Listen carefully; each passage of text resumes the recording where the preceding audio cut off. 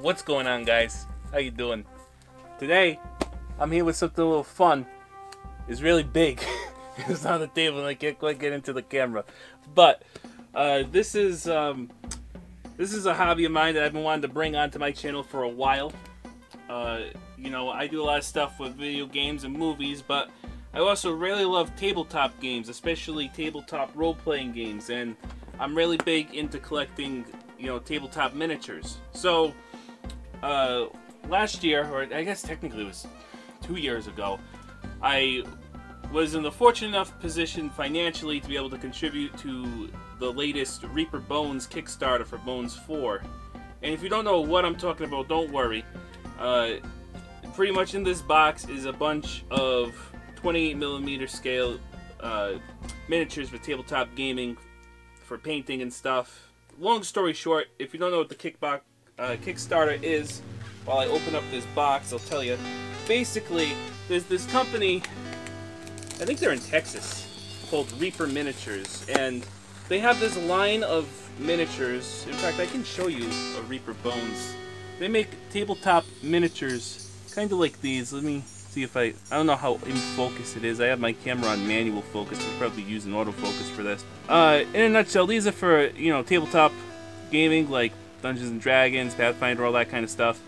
And they make these, you know, metal miniatures like this, but they also, I think it was like in 2013 or somewhere around there, they launched a new line of more affordable plastic miniatures, using some of them reuse sculpts for the metal miniatures, and some of them are totally new sculpts. And the whole point of the Kickstarter is to help fund the latest batch.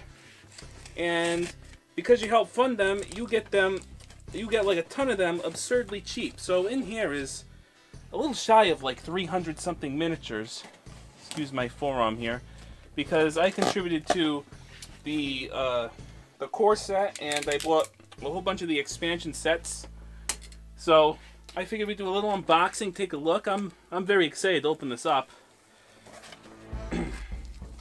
All right. So I'm gonna try and tip it a little so you can kind of see in there. There's a lot of lights going on. I'm sure it's all reflecting off the plastic. So I was in wave 3 of the shipping, but I didn't get this until quite literally today.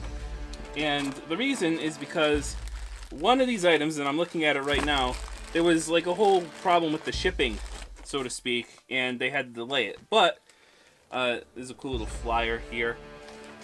But you know, we're just gonna skip ahead. I'm gonna talk about that in a little later because I got some extras in here too.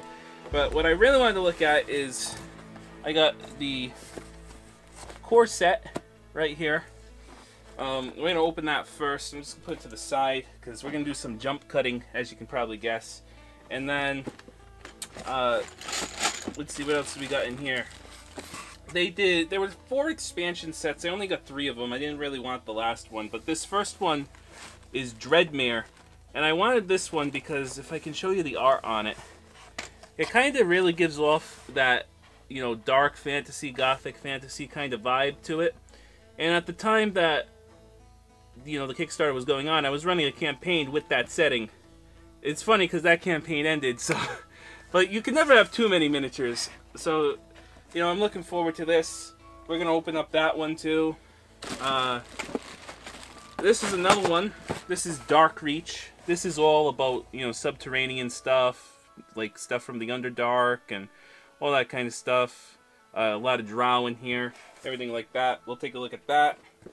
And then one I am personally very excited for is the Lost Valley expansion. And the reason is I, as a guilty pleasure, really enjoy prehistoric fantasy. I feel like it's never done enough.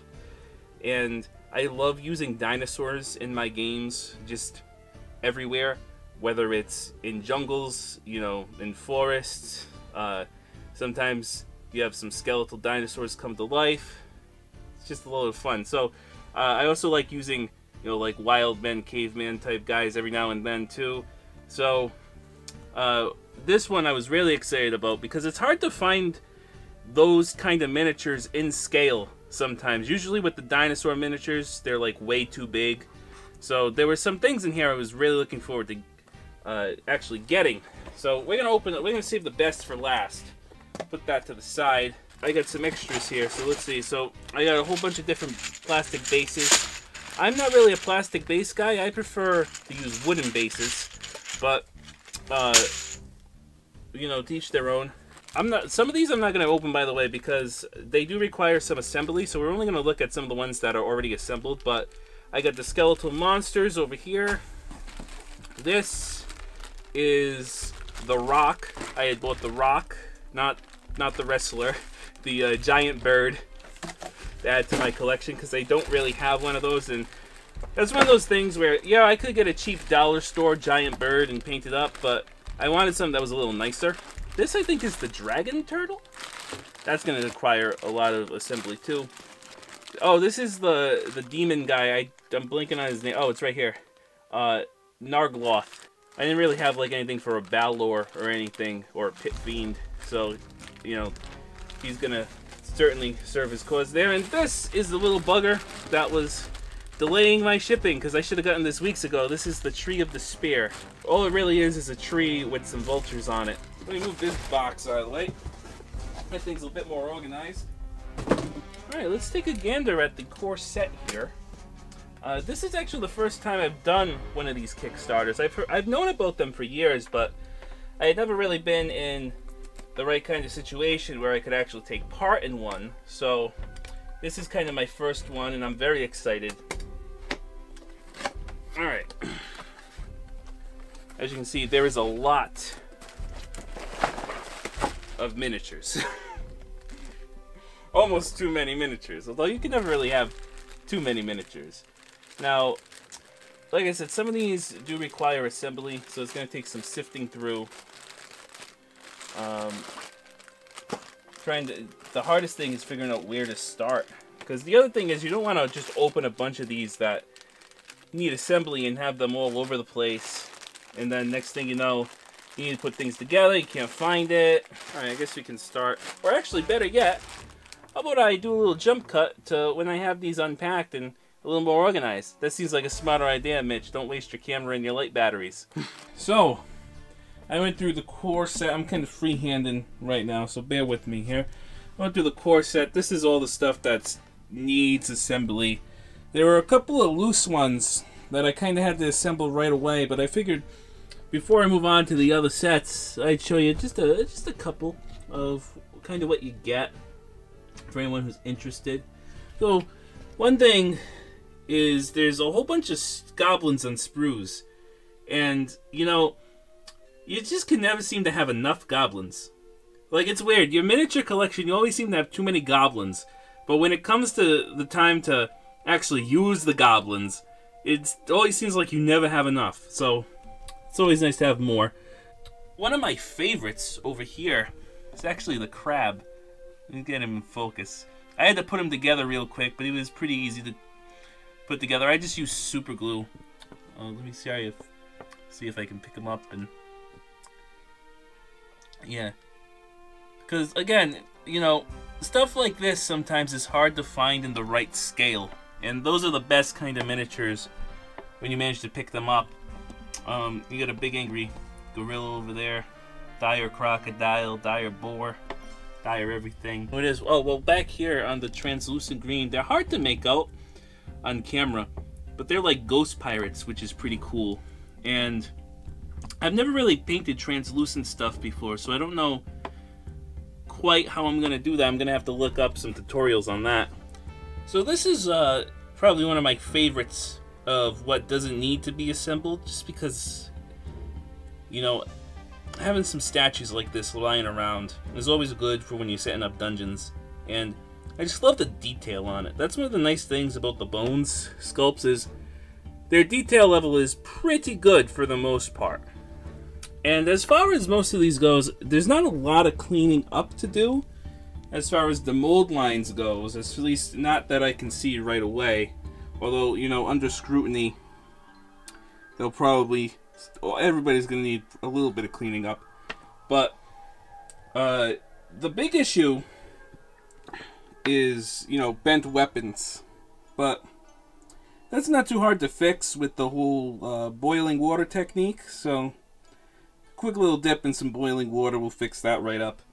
Alright, I'm going to put these guys away and move on over to Darkreach. Alright, so now we're taking a look at Darkreach. And the nice thing about this one is it didn't require nearly as much assembly for most of them. Now, there were like one or two that I did put together just because I was so excited to actually have them put together. But the cool thing about these, especially if you are, I guess, uninitiated into the tabletop world, is, you know, when you think mostly like Dungeons and Dragons, you think of like orcs and goblins and all that crap. You don't usually think of all the other weird crap. And this is what Darkreach is really about. So, you got your mushroom people, your myconids, right? You got your oozes, your black puddings, the different kinds of living spores, living fungus. This guy's pretty cool. This is a displacer beast. And I have a custom built one I made out of a little cheap, you know, toy panther with some octopus tentacles. But this is the real deal, baby. And I'm debating how I'm gonna paint this because, again, it's translucent. My other one was solid plastic, so I had to like cheat and try to use some different kind of paints and some washes to get sort of like that translucent look to them. But this one is already translucent, so I don't know how I'm gonna do that because I've never really had the. Let me move it back so it's a little more in focus. I've never really had the opportunity to paint with translucent miniatures before. Got your troglodytes, yeah. Although I suppose you could honestly use these guys for almost any type of like underground fish monstrosity type thing. Now this guy I was really excited about. This is, I forgot what Reaper calls it, but it's basically a beholder without the tentacles. It actually reminds me a lot of the Cacodemon from Doom. Of course, the Cacodemon was based on the Beholder from Dungeons and Dragons. Now, Reaper can't sell you a Beholder because that's part of Wizards of the Coast's product identity. But they can sell you something that looks almost just like a Beholder. So maybe I'll do a little modification and put some tentacles on this bad boy with some eye stalks, because I don't have a Beholder. And that's one of the few things in my collection that I've been sorely missing over the years. So really cool. Really looking forward to painting this guy up. Now this dude, I don't know what he's riding, but all I know is I want more of these, because it's cool, man. This is a memorable level 1 boss. This is something, because it's clearly like a goblin or something, and he's riding some sort of weird I'm blanking on the arthropod type thing. Man, this could make for a cool boss fight for some low-level characters, especially if you got a couple other goblins backing him up or something. That'd be really cool. And as you can guess, he comes with a whole bunch of other... I actually think these guys are gnomes. I think they're deep gnomes. Sverdniflin, or whatever the deep gnomes are called. So that's pretty cool too. But yeah, really satisfied with Darkreach. Very much looking forward to getting paint on all of these guys someday. So, let's move on to Dreadmere. That would be a lot cooler if that was in focus. Take 2. So, let's move on to Dreadmere. Alright, Dreadmere is kind of 2 things. We got a little casualty there to stand you back up.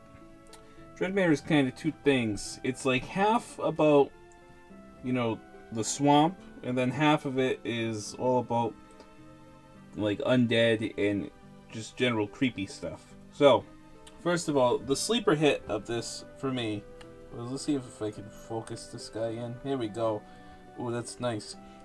The sleeper hit of this for me was this guy right here, because he is just absolutely creepy looking, and this is a main villain right here. Like, this is your big bad evil guy, you know? This is like some evil lich or something, or necromancer. Just a little detail of, like, you know, his cloak is kind of animated and holding up his spell book. It's just so cool. I just love everything about this miniature. And I had totally forgotten it was even part of this. Now, the obvious hit that is just so much fun is the giant catfish. Because, first of all, no player is going to expect a giant catfish, number one. And number two, it's a giant catfish. If you can't appreciate that, what are you doing playing tabletop games? This crocodile guy is pretty cool too. He could be a weird crocodile or just any kind of crocodile beast man type thing. Could also be like you know, like the lizard folk chieftain if you really want. If you really need something for that too, that's pretty cool. You got like weird fish, like amphibious fish things, pretty cool. A lot of good sculpts for different kinds of NPCs and player characters. Let's see if I can zoom in on some of the cooler ones. Starting in the back. Oh, there's like a turtle caravan thing that's really cool. You know, you got a lot of like assassin type characters. Some people could be like, well, you got some major NPCs too. Like this dude could be almost anything really. It could be an aristocrat, some type of noble. Could be a wizard of some kind too, which is also cool because he's a bit portly, and you don't usually see a lot of portly miniatures who aren't like dwarves. For some reason, dwarves are always obese, but other than that, everybody's rail thin. These two right here, I really like because they got like that Warhammer witch hunter thing going on with the hat, and you know, they got a crossbow. And I'm glad they gave them a crossbow, because not everybody does the whole black powder fantasy thing. So the cool thing is, if you really wanted to make it a gun, all you really have to do is cut off the sides of the crossbows. Sure, you could do a bit more modification, but if you really wanted to turn that into a pistol, nice and quick, that's what you could do. And then there's just a lot of colorful like NPC swamp people here, which is really cool. You know, dudes with mugs, get someone collecting crops. And then there's this thing, which is like straight out of Call of Cthulhu. I don't know what this is. It reminds me of a Grell, but I just have no idea what it's supposed to be. All I know is that I love it. And I can't wait to have somebody fight this, and for this thing to like read their thoughts while they're fighting it, and all that kind of crazy psionic stuff it can do. So, thankfully none of my players watch my channel, or else now they're going to suspect the giant catfish and the brain monster, and I'm not going to be able to use them. But thankfully none of my players watch my YouTube channel, at least not yet. So hopefully this slips by them. Oops. Alright, this is Lost Valley, and I think this is probably my favorite one yet. So, where to even begin? Alright, first things first. Very happy to finally have some raptors in the right scale. You know, I looked for cheap toy raptors all the time, and they're always way too big. So, to finally have some, you know, just a nice pack of 5 raptors of the right size is awesome. Now, like I said, I like to use a lot of prehistoric stuff in my games, and this has like a little bit of everything, so it's great. So you got like dinosaur people over here, all different kinds. There's like a triceratops dude, a pterodactyl dude. There's a giant ground sloth, which I had difficulty getting onto his base, and for some reason he didn't quite fit, so he's just doing a balancing act right now. And his arm didn't quite fit either. I don't know if you can see. So I'm going to have to like fill that in with something. I don't know what. Probably have to buy some green stuff to do that. And, you know, you got your cave bears. There's like a prehistoric crocodile. Let me try to get a good angle on him. He's got like a horns on his snout. It's pretty cool. You got like, you know, your terror bird dinosaur over here.